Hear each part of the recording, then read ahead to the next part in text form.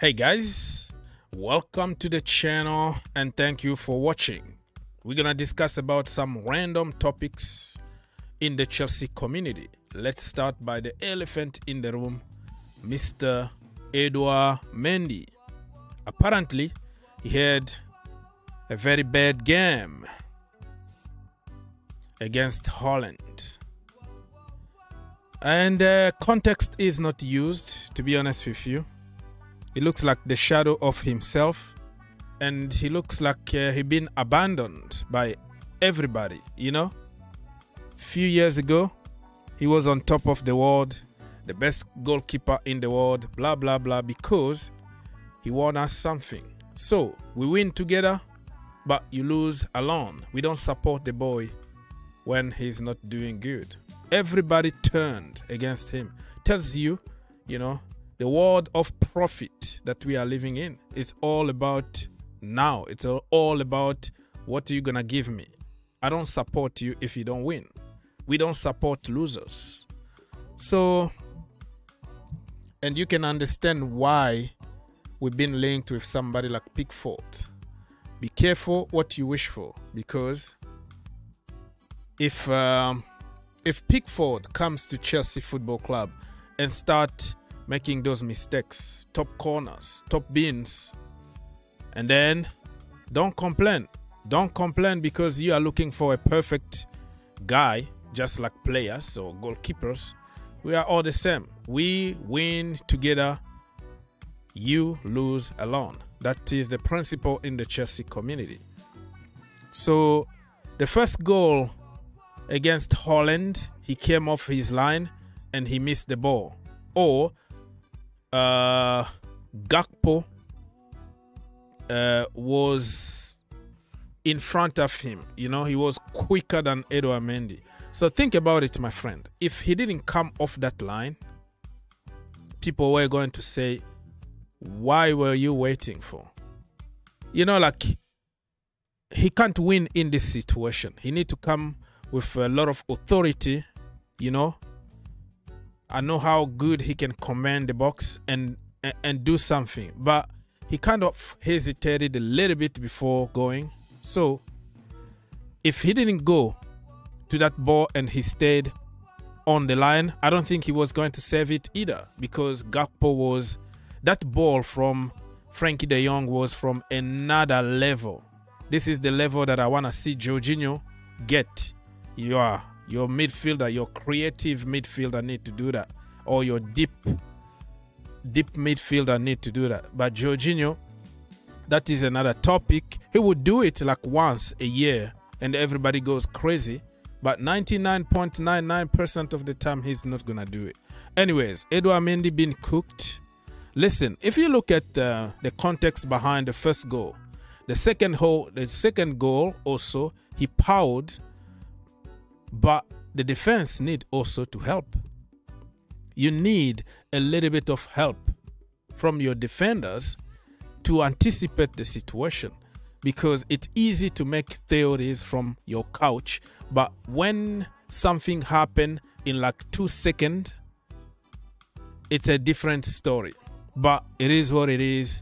Edouard Mendy to blame. But listen, I'm gonna support this boy until when he leaves Chelsea Football Club, because I still believe that he can offer something. I'm not going to give up on him. Everybody is doing, because it's an easy target. It's easy money to make right now. You know, you just learn to the popular opinion because everybody is copying and pasting.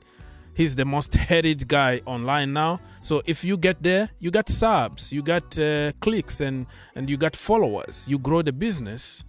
But if you ever try to make people think outside the box or defend the boy, you are the bad guy, because why are you defending somebody that I hate? Listen, not everybody is supposed to hate.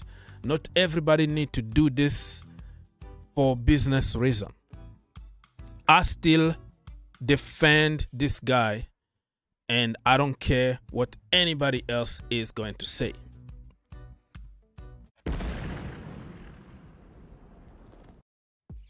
Okay, let's go to what people want to hear. Let's start by Christopher Nkunku. So, according to Ben Jacobs, who is very close to the Boehly's here in America. This guy is really, really connected to the club. He's a Leicester City fan, by the way. So he said, Christopher Nkunku update. Although Leipzig call a move to Chelsea, quote unquote, a transfer rumor, I am told that is Ben Jacobs, not me. There is now a broad club-to-club agreement in place for summer 2023 worth around 70 million. So we overpaid.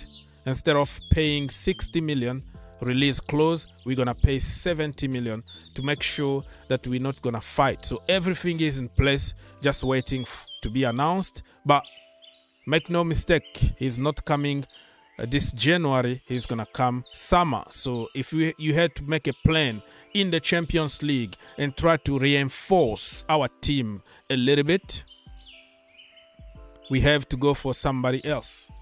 You know what I mean? So welcome Chris, because I call him Chris, Christopher Nkunku to Chelsea Football Club. Every transfer is a risk. I'm not telling you that he's going to be the next coming of Eden Hazard. No. We've seen how many mistakes we made lately from Germany, and he's going to be treated the same for me. I'm not going to get too excited. I'm happy that we signed somebody, and I'm praying that he's going to perform at Chelsea Football Club without hyping too much. You know what I mean? So, yeah, fingers crossed. This one is going to be a banger from Germany. For a long time, we don't buy any bangers. We don't buy anybody that is ready to kill it and take Chelsea to the next level. I don't know why, but it is what it is, my friends. Talking about we need somebody now. Fabrizio Romano on YouTube said, Chelsea have decided to push one more time to sign the Russian guy, Arsen Zakharyan, making him one of their priority future signings. Negotiations are ongoing. Yeah, I don't know what left to be negotiated, because we've been negotiating for 4 months. What's going on here? It's about transferring money to Russia. It's about UK against Russia. It's about the war in Ukraine. So it's making everything complicated. Let me know if you think this guy can solve our creative problems or issues in that midfield. If you look at his YouTube compilation videos, he looks good. But that is in the Russian league, my friend. Make no mistake, you come to England, you're going to have to adjust. Nobody is going to give you a lot of space anymore. He's still like 19 years old. He's still a kid. He needs to learn. But he got a little bit of Fabregas in him. He got a little bit of aggressivity in him. He got a little bit of everything. So I am very confident without comparing him to the greatest that we had. But kind of gives you a little bit of hope that Chelsea are in a good... the future for Chelsea Football Club is great. That's what I meant. Okay, people, so it is what it is. Join us on GFC. We are live every single day over there during this World Cup. We have many games to watch along, and we always put the link for everybody to call, no exception, no money asked, and you have to be part of the show instead of watching me watching TV. If that makes sense? So there, you are part of the show and not a spectator. If that makes sense?